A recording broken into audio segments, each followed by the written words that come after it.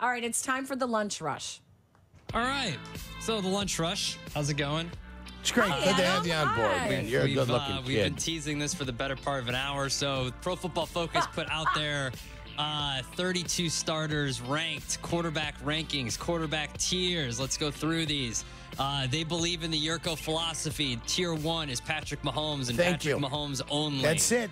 Nobody else belongs up there. You're welcome. Tier 2, Lamar Jackson, Joe Burrow, and Josh Allen in that order. Is Lamar Jackson better than Joe Burrow? I don't know if he is, but to say you shuffle the deck and you threw either one of the three anyway, if you put him 5, does he belong in Tier 2? I believe he does belong in Tier 2 of quarterbacks. I think they're missing one, but I think they are. I think that he is a Tier 2 quarterback. Ooh. I want Herbert there. I don't know why I was just Herbert's gonna not say, there. Tier 2 is labeled the elite. So they consider those 3 elite outside of obviously the elitist is Patrick Mahomes. There's most one elite, and the rest are in categories below them. So the category below that is postseason caliber quarterbacks. Justin Herbert, Dak Prescott, Matthew Stafford, Aaron Rodgers, Jalen Hurts, and C.J. Stroud. Okay, so yeah, here's- I don't mind that. I thought Jalen Hurts took a back step last year, Yes. so that's Indeed. fine with me. Yes. That's fine with me. If you knocked him down a few notches, that's fine. is it too early to judge C.J. Stroud after 1 year? It was pretty impressive 1 year, though. Was it too early to judge Dan Marino? I don't think so. I think he achieved at a great level. I think he outdid his expectations. Whatever the expectations were for C.J. Stroud, he outdid them. And remember, he did it in 15 games. Okay, but He then, didn't have a full 17-game slate. all right, but Aaron Rodgers had no games last year. Yeah. Then he should be higher up. He should be in Tier 2 just based on his reputation and his past experience. He should be one of the elite quarterbacks. You would guess that he would be up there. Yeah, so I don't think that Aaron should be in Rodgers Tier should 2. be in Tier 3. Yeah, he should probably be a Tier 2 quarterback. All right. I would The agree. next tier, Tier 4, the melting pot of starters, Jordan Love, Trevor Lawrence, Brock Purdy, Tua Tagovailoa, Kirk Cousins, Jared Goff, Kyler Murray, Geno Smith, and the highest-ranked rookie quarterback, Caleb Williams. Wow. At 19. Now, Tier 3? Justin Fields never made it above, I think, 23 at one point he was. So Caleb Williams already being ranked 19th according to Pro Football Focus. This year's your mishmash of quarterbacks in the wild card, usually, right? This is your mishmash. Was Purdy in this group? Yes, he was. Yeah, so Purdy's probably the guy that's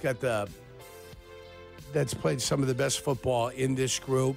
This is a wide-ranging group, like taking all the ingredients from meals that you made in the first 3 days and putting them together in like some sort of medley, you know? All right, we're just going to take these quarterbacks. We've got varying opinions of all these guys, and we'll put a rookie in there, and we'll put him in a pot, and we'll make something out of it. That's kind of what this feels like, and it's an extensive list of quarterback waiting for somebody to take that next step. Veteran guys that could take that next step, guys that have been in the league for 4 years, and a rookie that, okay, who's going to get ready to vault themselves into the top 10? Well, 2 quarterbacks that I'm surprised that are in this tier. Brock Purdy. And Jared Goff. Jared Goff, that's what I was going to Jared Goff should be in the playoff group along with Stafford and Jalen and C.J. Stroud. Right. Like they went to an NFC Championship game. Both those quarterbacks went to the NFC Championship That's game a last great year. point. If you're judging C.J. Stroud on last year, then you should also be judging Jared Goff on last year. And I'll tell you, the money for these guys if Justin Herbert is only in Tier 3, damn, they're making Tier 3. That's Tier right. 3. Yeah. They're And the other making guys- some nice coin then. Nothing wrong with that. Wow. Rounding out the tiers here, this Tier 5 can single-handedly win and lose you games. Baker Mayfield, Derek Carr, Russell Wilson, Deshaun Watson, and then they didn't put Caleb Williams in the, quote, next generation tier. That includes Anthony Richardson, Bryce Young, Jacoby Brissett, or Drake May, whoever ends up starting there. Yeah. Jaden Daniels, Will Levis, and then the holdovers tier, Tier 7, is Daniel Jones, Aiden O'Connell, or Gardner Minshew, whoever ends up starting there, Sam Darnold, or J.J. McCarthy, and then, Sam Darnold and J.J. McCarthy, or Jared Stidham and Bo Nix. So Yeah, those that's are fair. Yeah, that's how it rounds out. Wow. Be wary of McCarthy. That's all I'm going to tell people. Be wary. Yeah. Be wary of McCarthy. We'll find out by November when the Bears start division play whether they will be facing Sam Darnold or J.J. McCarthy. Well, and that's well into the season, so That's what I mean. We'll find out. You're 100% correct. You might find out before that. You might find out by week 1. McCarthy might come over there and just wrest the position from him, period. Wow. Say, here we go. We stick with Pro Football Focus for our next story. They went through each team and named the 3 best players on every single team. Who do you think the Bears' 3 best players are? Sweat. Yep. Jalen Johnson. Correct. And DJ Moore. That is correct. Wow. So 3 for 3. Honorable mentions to Caleb Williams, Keenan Allen, and TJ Edwards. Okay. Oh, wow. Yeah. Wow. And TJ Edwards making a lot less than the guy that's over there, Edmonds. Oh, yeah. I always said Edmonds, if he doesn't pick up his game, will be a cap casualty at some point. Oof. He will be.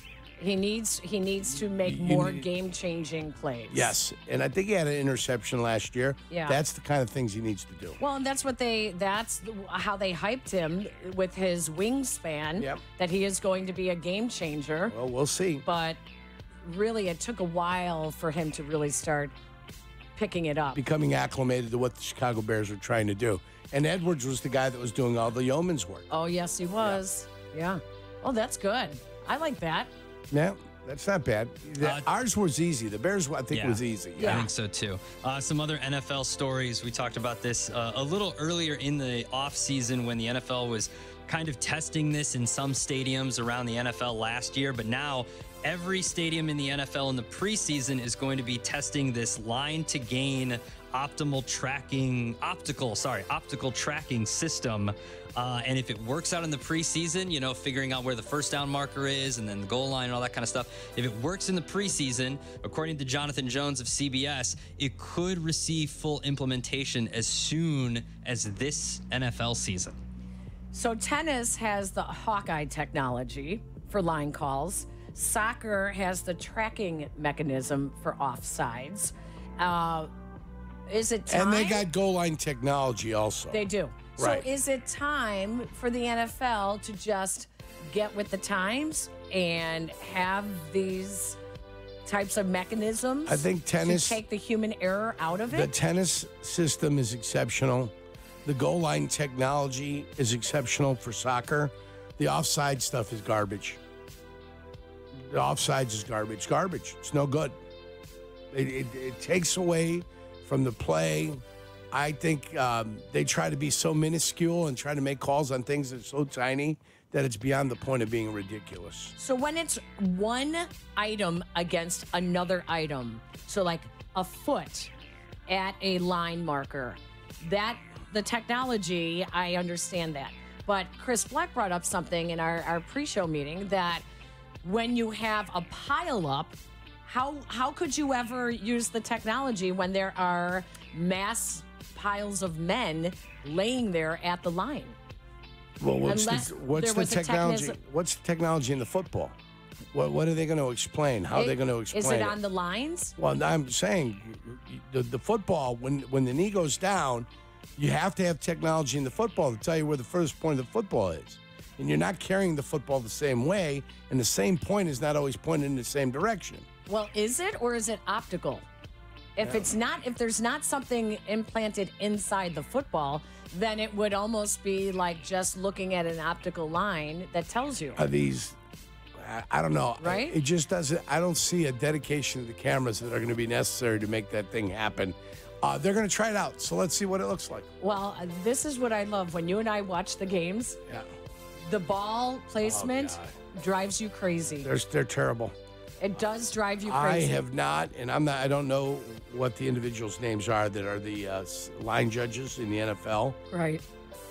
I used to think Dale Hammer was the worst. He was a line judge before Dale Hammer ended up going to be a referee for a while before he, in disgrace, returned back to being a line judge. He was horrific at it. And they've set new boundaries of how horrific marking the football can be in the current state. So maybe it'll help, but I think it's going to be impossible. We'll see in the preseason. Maybe it's not. And that's the lunch rush. Love it. That was good. That was fun. Now I'm a little worried because we have McKnight at the movies coming up. You shouldn't be. I think you're going to do fine. I don't like being put on the spot with remembering movies. You and Sylvie. Sylvie doesn't really- like trivia. You don't like movie stuff. I like movies, but I don't have the same mental capacity, the memory capacity that you guys do. You'll find out. That's what you're going to do. We're going to throw your feet to the fire, and you're either going to respond or you're going to fail miserably. Now, I've only won once this year. It's the 5th month of the year. I've only won once.